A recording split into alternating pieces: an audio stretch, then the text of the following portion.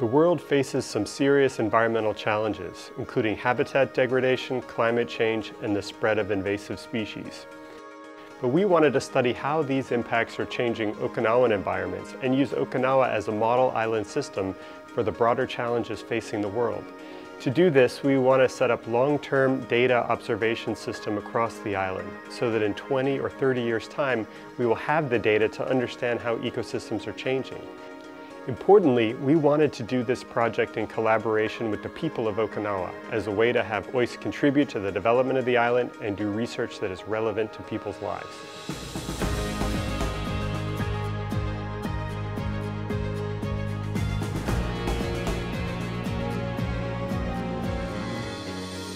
Okinawa is a small island but houses over 5,000 plant species, nearly 80% of Japan's total.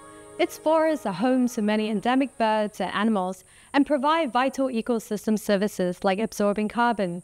With the OKEON team, we are studying the impact of human activities on forest biodiversity to guide conservation efforts in the face of climate change and to help Okinawa preserve its natural treasures for future generations.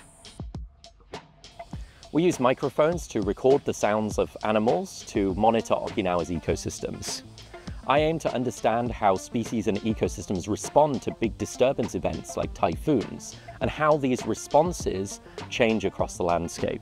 I'm asking how who you are and where you live affects your resilience to these typhoons. The aim of the OKEON project is to document about the diversity of life form in Okinawa. With OKEON, we are working on building a database of insect species present in Okinawa, and this database will include both pictures and DNA sequences. And the aim is that this database become a resources that can be used by Japanese researchers and by foreign researchers.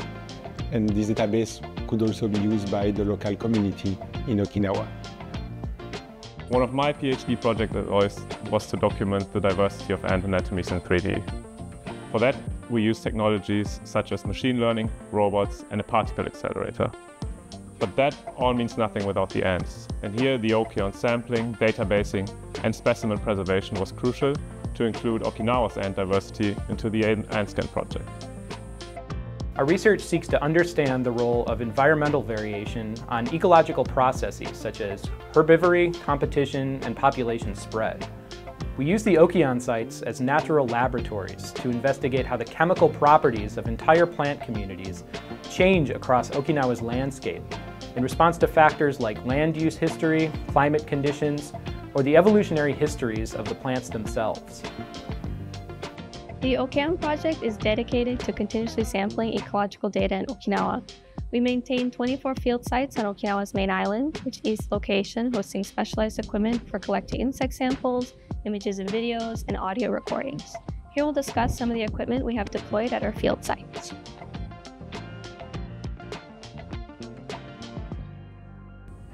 These are insect slam traps. These are a variation of a malaise trap, which are tent-like structures with a large opening in the bottom to allow insects to fly up into the trap. The tent wall guides the insects to the top, where they will fall into a bottle of ethanol and can be preserved until the samples are collected. After collection, our samples are brought back to OIST to be sorted, identified, cataloged, and stored for future research. Next, we have our automated camera traps. These traps are motion activated to be able to record videos in the daylight or in complete darkness with infrared. Each camera is mounted about 1 meter off the ground and has caught native and invasive animals passing through, foraging, and socializing. These camera traps have sparked an interest in creating machine learning systems to track invasive and protected animals all throughout Japan. We also have Soundscape passive acoustic monitors. Passive acoustic monitors were developed to allow researchers to collect animal sounds and natural vocal behaviors without the disruption of human presence. Each recorder is set to record for 1 minute every 29 minutes, 24 hours a day. The recorders also allow us to track changes in the acoustic environment throughout the year and even through a single day. Through these passive recorders, we can learn about and track changes in the local environment with thousands of hours of recording. The Environmental Science and Informatics Section's OKEON project is constantly working with OIST and the broader community to create better access to environmental science and improved understanding of Okinawa's ecology and wildlife.